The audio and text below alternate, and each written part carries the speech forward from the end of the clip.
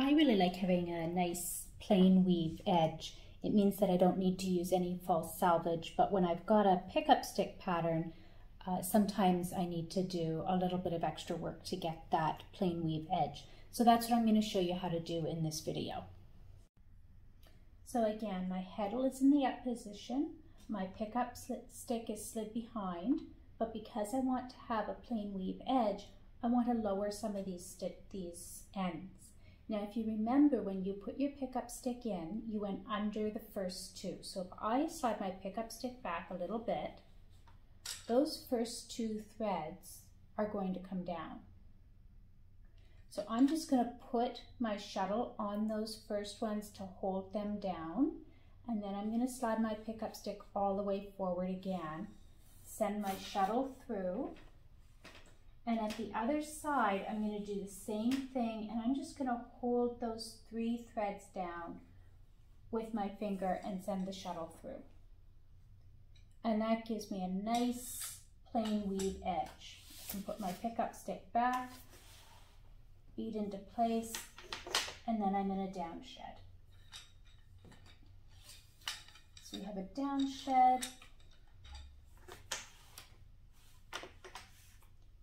an upshed,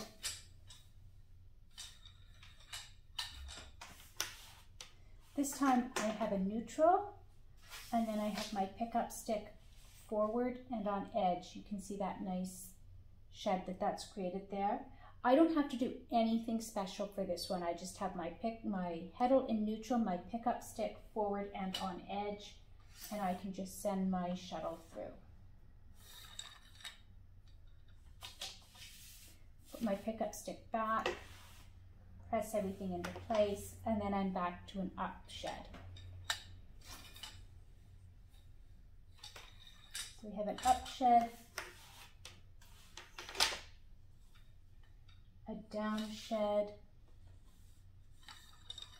and now I am back to up and up. So I'm going to put my heddle in up, I'm going to slide my pickup stick forward,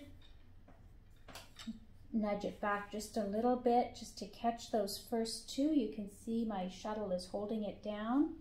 Send my shuttle or my pickup stick right to the front again, shuttle through, pull it back a bit, pull those last 3 down and put my shuttle through.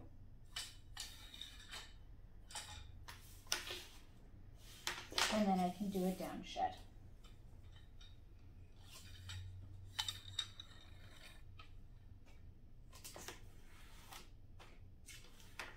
And that's going to give that nice plain weave edge that I showed you in the first segment of the video.